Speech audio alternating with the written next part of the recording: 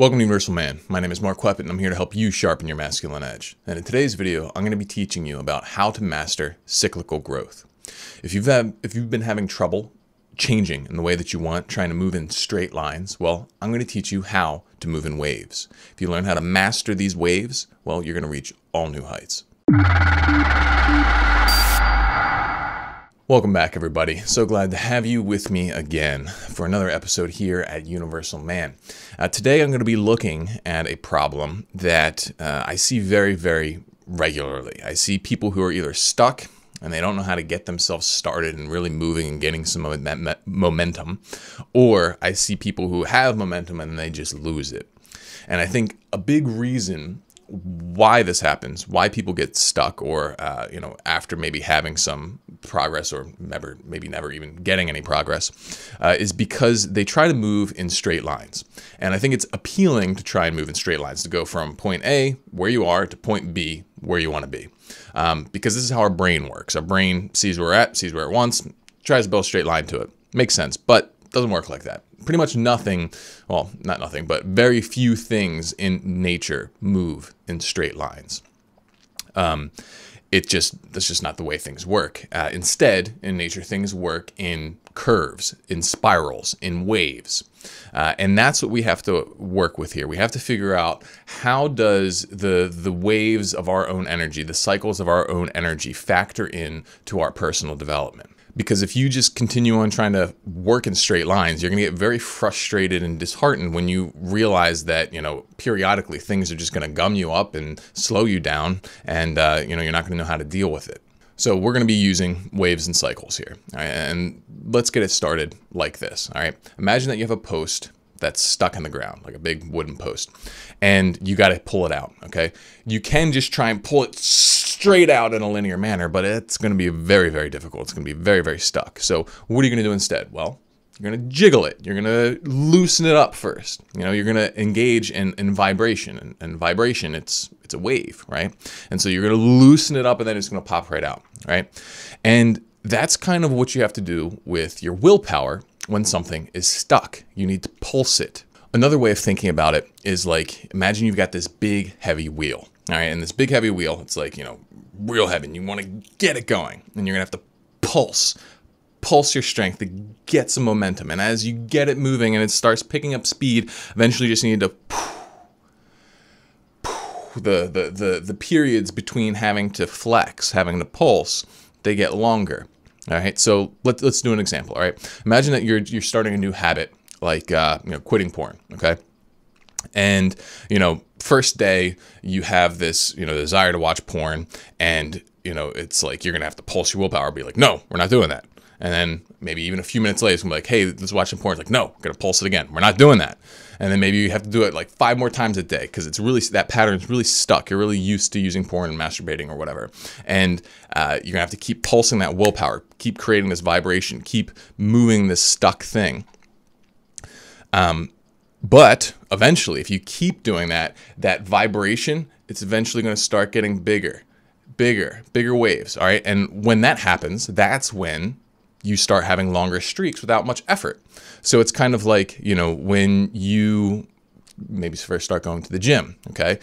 It's going to be really hard at first. Like, oh yeah, I'm going to go to the gym, pulse that willpower. Then it's like, oh, I got to get my shoes on, my gym clothes on. I got to pulse that willpower. I got to get out the door. I got to pulse that willpower. But once you get out the door, kind of get a coast, you're pretty much there. You're going to do it. And then maybe the next day you got to start again. You got to pulse that willpower to get yourself out the door. But then you're out the door and you're fine. And then after you do this, the wave gets even bigger, and you get maybe go to the gym a week straight without having to fight yourself too much. Or maybe you go a week or a couple weeks without porn, and it's going pretty smoothly. And sometimes we start from this place. Sometimes we have a little burst of energy in the beginning because we're excited about this new thing. There's novelty there, there's motivation, and you just hulk out and flip that wheel into high gear. You get that wave going, real big right off the bat. But whether that's the case or not, the wave will come back down. Guaranteed. Guaranteed, you will reach a point where you run out of steam, and that smooth progress you're making is going to grind to a halt. The biggest problem is if you fool yourself into thinking that you've finally arrived, that you've gotten it all figured out, that you're done, that, you know, this thing has been internalized and perfected or whatever, is that you're going to be filled with bitterness and resentment. And that bitterness and resentment, it takes that dip and turns it straight up into, you know, a valley, into a, canyon even, because you got attached to your progress, thought you were done, and now you're all bitter and sad and upset and down on yourself because, turns out you weren't perfect. Turns out, after losing those 5 pounds, you fell right off the wagon, or, you got that nice porn-free streak, and all of a sudden, you're back to using it again. And if you wallow at the bottom, then you're just going to be either moving backwards or starting from the exact same place that you were to begin with. And this can make you feel like you're just going in a stupid circle, not getting anywhere. The key to overcoming this is learning how to embrace cyclical growth. And cyclical growth, the way it works is that, all right, you acknowledge from the beginning that the best thing you can do is create an arc, and that arc is going to come back down. But the goal is to make sure that when you come back down, you do not come back down as far as you were when you started. So a perfect example would be like a weightlifter and a periodization program. So the way that works is that a weightlifter, they start off, a cycle of maybe 6 weeks. That's how they aim their cycle to be, about 6 weeks.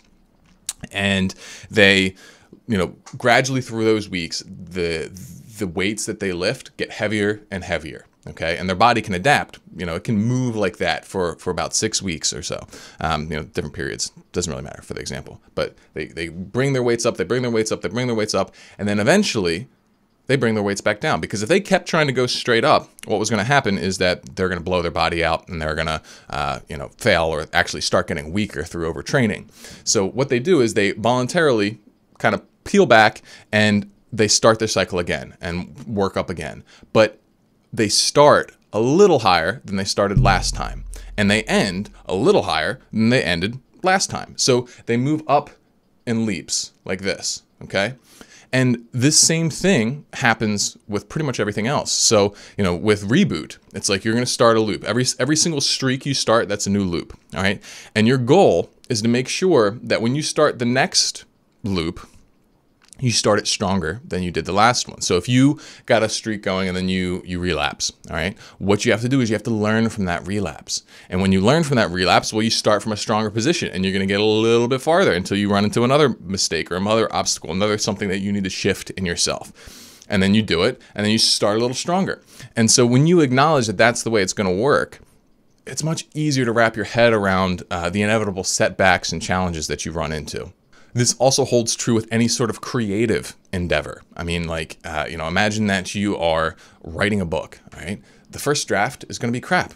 That's your first cycle. And you're going to start the next cycle knowing, all right, well, I had this first draft and it wasn't good, but now I know what's not good. And so I can start my next draft with the knowledge of what's not good. And then, maybe in the second draft, I even find something that actually is good, and the rest is crap. So it's like you're going to gradually grow. Boom. Up a level, up a level, up a level. And this is the way that you make sustainable growth. This is the way that you keep going. And in order to do it, you just have to make sure that you don't completely bottom out. You got to maintain some tension on that downswing so that you start right back up. The biggest thing you have to avoid is avoid that bitterness and resentment that causes you to completely bottom out and regress, because you can go downward too. You can definitely devolve. You can take cycles downward, and that's what people do a lot. Imagine something like they have a big setback in their life, and they let another little thing fall off, and they let another little thing fall off, and before they know it, they're like down in the gutter. And you really want to avoid that, obviously. So make sure you take the elevator up. Well, I guess not really an elevator. It's more like a spiral staircase.